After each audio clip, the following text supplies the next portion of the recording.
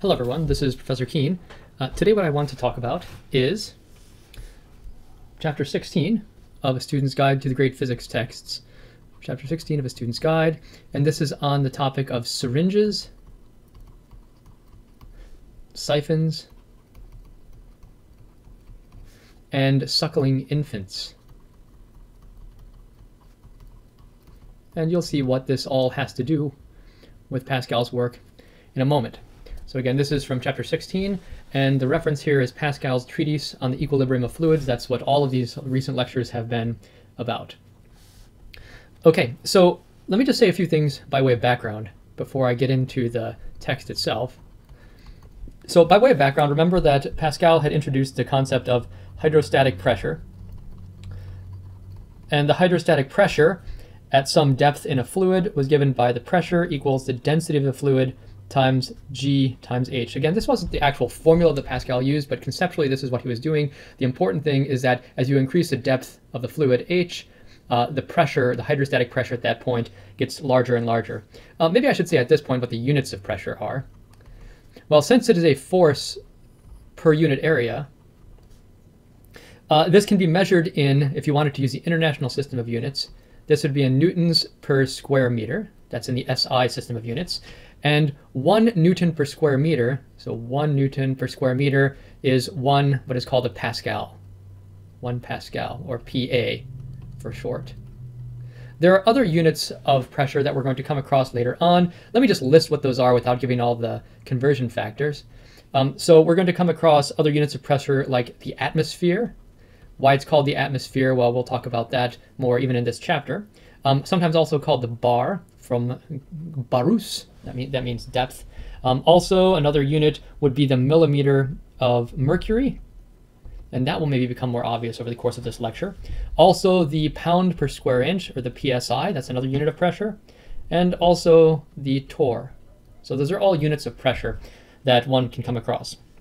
And remember that the pressure is due to the weight of the fluid above any submerged object. So for instance, the weight of water above the hatch of a submarine. If there's a submarine on the bottom of the ocean and you wanted to open the hatch, you have to lift the water above it. So it's the weight of the water that is causing this pressure. Now, the question arises naturally is if pressure is due to the weight of fluid above a submerged object, does air itself have weight? And there were conflicting views throughout history on whether or not air has weight. So for example, we came across Aristotle, and he writes in a number of his books, for instance, his meteorology and his physics and his book on the heavens, he puts forward the opinion that air itself does not have weight. He says air doesn't have gravity, it has levity. So the four elements that Aristotle and others considered to be basically the periodic table of ancient times. So rocks or earth and water themselves have gravity, gravitas or heaviness. And air and fire, the other two elements, have levity. That is, they tend to rise. And that idea was pretty prevalent for quite some time, and it wasn't a ridiculous idea. I mean, if you have a helium-filled balloon, it goes up. And if you have a fire, the tongues of flame move upwards. So it seems that they behave, at least at first glance, in a very different way than rocks and water do. So the idea is air does not have weight, it has levity. So this is Aristotle's view. And I just say Aristotle, but it wasn't just Aristotle's view, is that air does not have gravity or gravitas. It has levity. And keep in mind that, so even when Aristotle used the term gravity, he wasn't using it in the same way that we do. We don't, we've inherited the Newtonian view that gravity is a force of attraction between any two objects. He was using the term gravity to just mean the heaviness of an object. So rocks have gravity, air has levity. It's also important to keep in mind that that Galileo had some very Aristotelian views on this, but his successor, Torricelli, so Torricelli was Galileo's successor as a lecturer at the Academy in Florence. Fairly famous scientist. That's, by the way, Torricelli. You see the word torr here. That is one of the units for pressure, the torr. So Torricelli, he believed that air has weight. And this weight of air, so he believed that air itself has gravity or gravitas. It has weight. And he believed that a lot of the observations that were made that were previously attributed to nature abhorring a vacuum, or nature not allowing a vacuum to form, those could be explained in terms of the weight of air. And this is exactly where Pascal picks up. So Pascal develops Torricelli's thoughts. Torricelli's thoughts.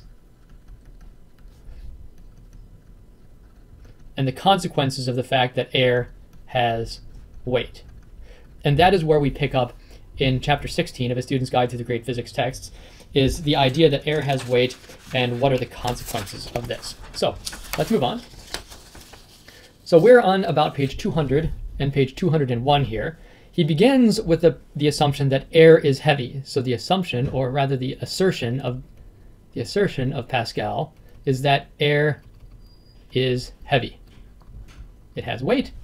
And he gives some experimental evidence of this. So he mentions that if you have a balloon that's not so full, so kind of a flaccid balloon sitting on a scale, and then you fill up the balloon with very high pressure air, then it will actually weigh more when it's on the scale than when it is not as full. So in other words, he actually was able to empirically measure that air has weight. This is something that Galileo, you might remember in Galileo's dialogues. I'm actually not sure if we read this section. In Galileo's dialogues, he mentions that you can take a scale and on one side put a balloon, and so you can put a balloon on this side, and you fill up to different pressures, and then on this side you can balance it with little grains of sand, and you can see how many grains of sand it takes to balance it, and he found that air in fact has weight. So Galileo was aware that air had weight, Torricelli was aware that air had weight, and Pascal was aware that air has weight. Okay, and now what are some of the, where does Pascal go from this? Well, he draws a number of conclusions. So first of all, if air has weight, then our entire atmosphere has weight. So the air that we're breathing around us, our entire atmosphere itself has weight, right? But he mentions, so albeit, so this is a caveat, limited weight. So it doesn't have an infinite amount of weight.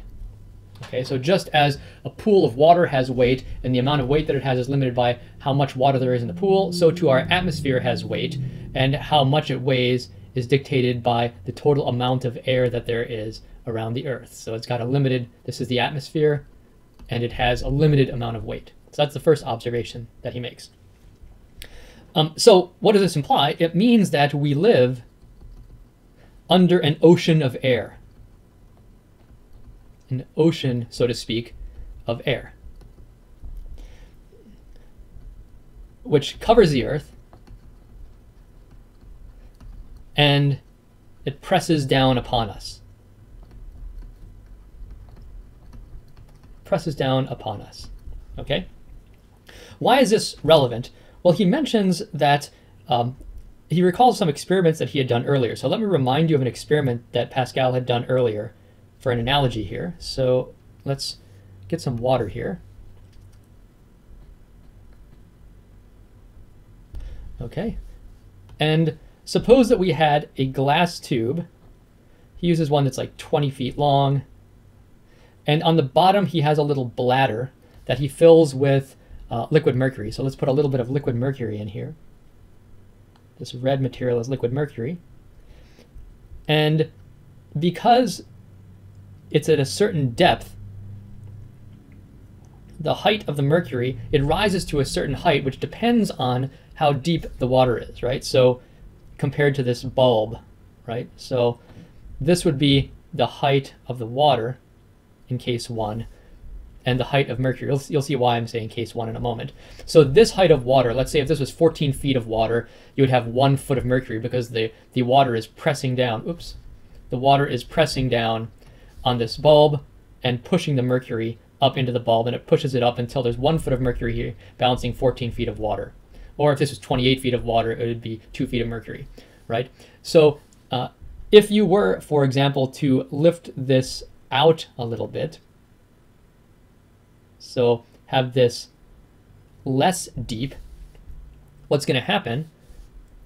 Well, because the height here in case 2 is lower, there's a smaller amount of pressure pushing on this little bladder that's full of mercury. And so as a result, the height of the mercury in this bladder is going to be slightly lower.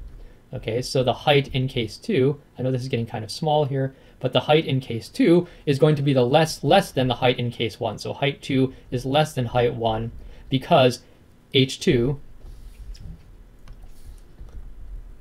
so I'll write that here, since h2 is less than h1, right? So that's something that he had talked about before. Now, why is this relevant here? Well, because if we think of the Earth, so consider the Earth right here, and suppose you have a mountain on the Earth, and we live not under a sea of water. I have to make that a little bit darker. We live under a sea of air. Okay?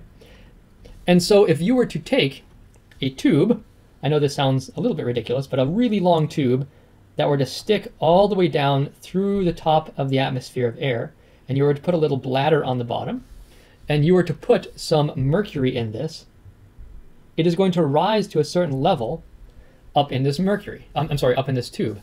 So remember, the idea here is we have a vacuum of space up here, we have air here, and we have the ground here. And if you were, for example, to take this same tube and bring it up to the top of a mountain, what would happen to the level of the mercury? Well, it would be lower at the top of the mountain than it would be at the bottom of the mountain. So in this case, I'd write H1 here and H2 here. You can probably see the analogy that's being drawn by Pascal. The height of the mercury is going to be higher when you're in a valley because there's a greater depth of air and hence a greater pressure pushing on this bulb full of mercury than when you're up at the top of the mountain. So once again, by analogy, H2 is going to be less than H1 since blue, H2 is less than H1 for air, right? So that's how Pascal explains this. Okay. All right. Where does he go from here?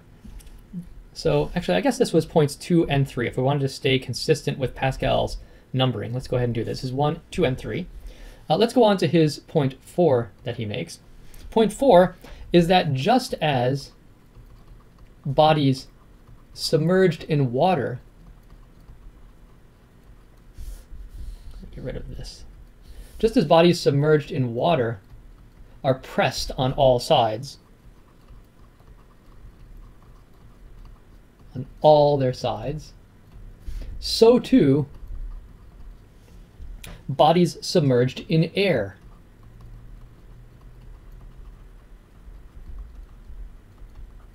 are pressed on all sides. So we, living under this atmosphere of air, are being pressed on all sides by the air around us. Okay? And where does he go with this? He says, just as animals submerged in the sea do not feel pain due to the weight of the water,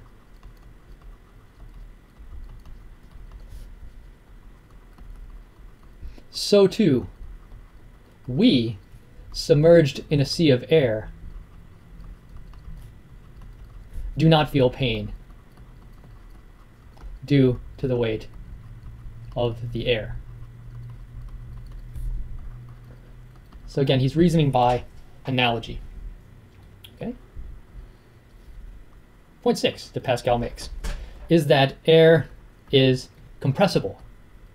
We talked about the notion of compressibility a little while ago, but how does he explain this? Well, again, by way of analogy, he says just as a pile of wool has a higher density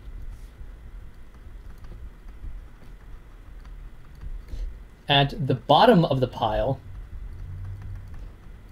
than near the top, so too the density of air is higher at sea level at sea level than at the top of a mountain.